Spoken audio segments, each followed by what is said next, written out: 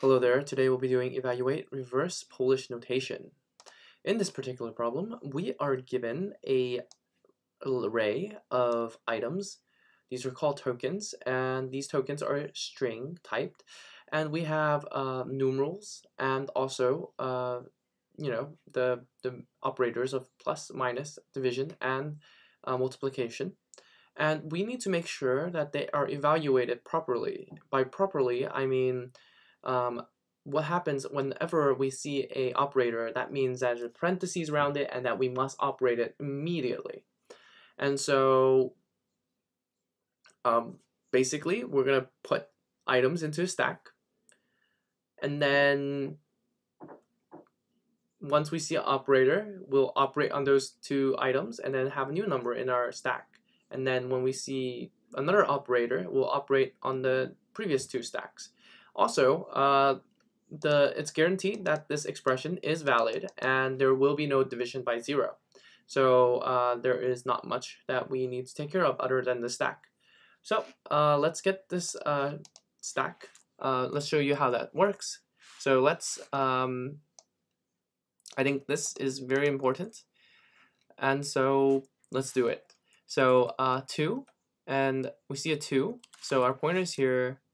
We put the 2 in, we put the 1 in, we have an addition sign. That means that we have to take our first item and put it on the right side, and take our second item and put it on the left side, and now we have the 2 plus 1, which is 3.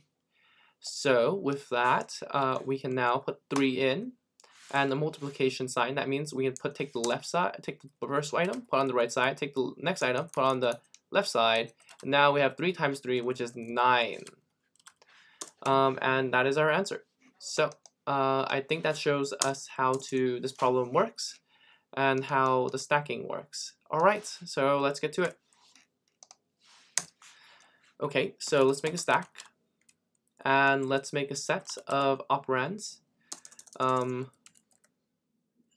Operators.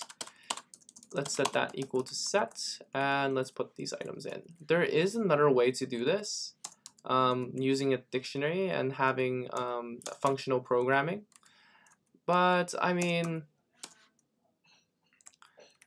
yeah, I mean, it's fancy and everything, but I think this is good enough. So okay, for token in tokens, if token is in the operator, that means we need to make an operation. So num is equal to operate a stack of dot pop, and if the operators of is equal, operator, if token is equal to this particular operator of plus, then what that means is that our stack at -1, the most recent item, is equal to stack at -1 plus the number.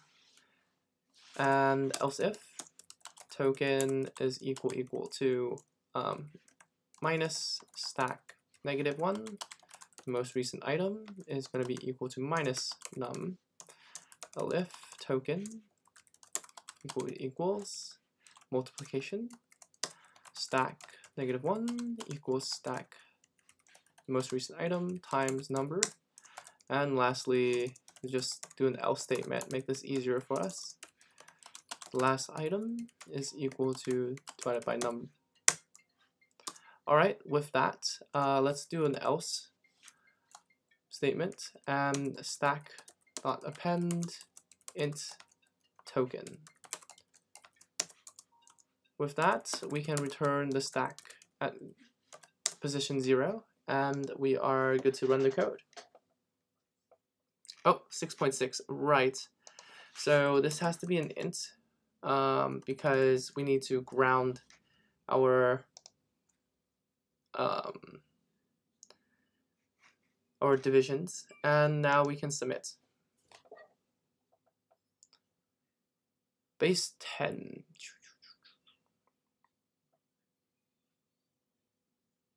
Oh shoot, this was an addition. This is a multiplication. I don't know what happened there. Maybe a typo.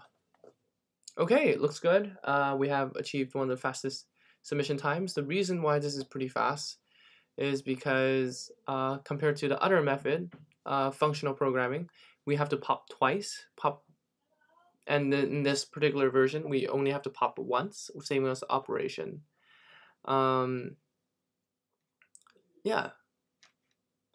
What is the lesson here about stacks? It's about using a stack to achieve. I mean, it's just about using the structure of a stack at this point. This particular problem, and how we can what we need to just do to operate on the stack and how to use it. That's all. So if you enjoyed this video, like and subscribe. If you want more videos, check the link in the description below. Thank you very much, and I'll see you in the next one.